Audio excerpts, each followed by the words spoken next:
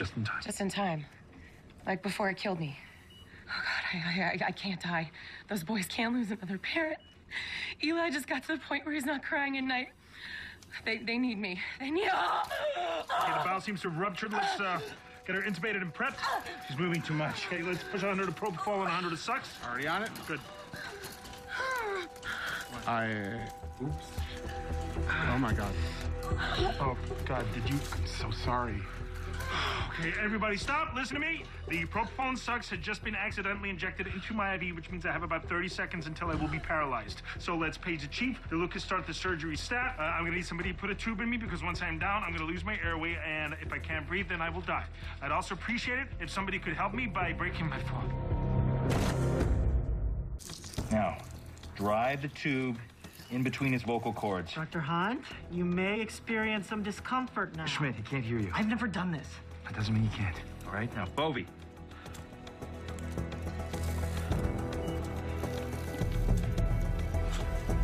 I did it. I did it! Okay, do not stop begging, okay? Get him upstairs, hook him up with some fluids. Now, come on, let's go.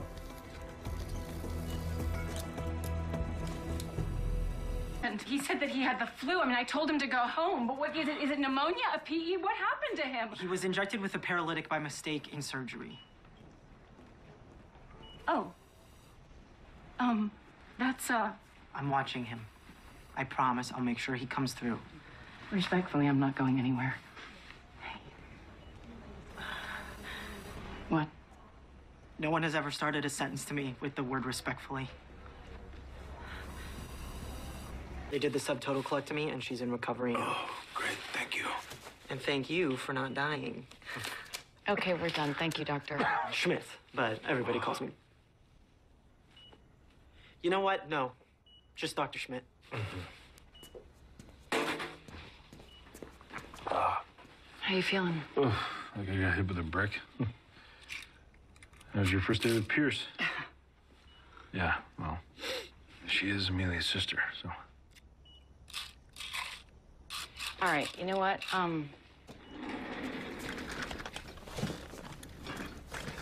Listen,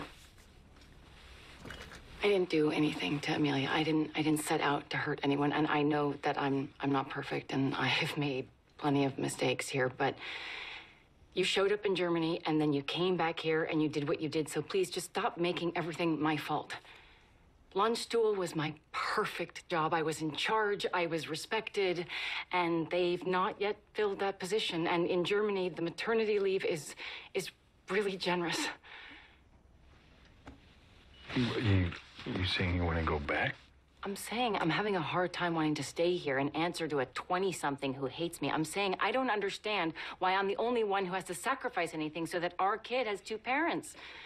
I mean, you could move to Germany. They've got a great paternity leave there, too.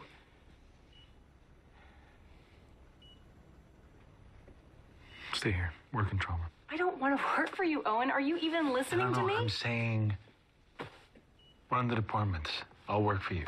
When you're more than qualified, and we still have a position that we haven't filled, and you're right. Teddy, you sacrificed a lot to come here, and now is my turn. Are you giving me your job? Teddy,